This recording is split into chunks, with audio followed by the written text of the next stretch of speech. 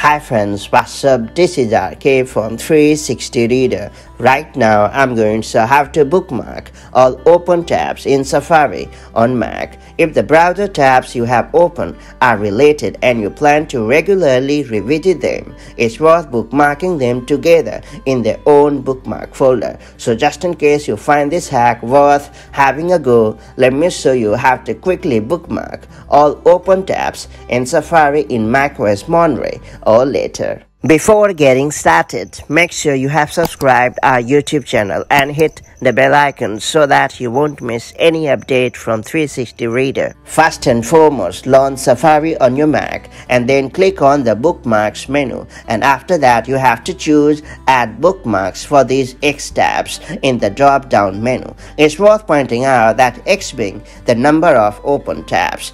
You will now be invited to create a name for the bookmark folder and then select where you want it to be kept amongst your other bookmarks, which you can access at any time by selecting Bookmarks and then choosing Show Bookmarks in the menu bar.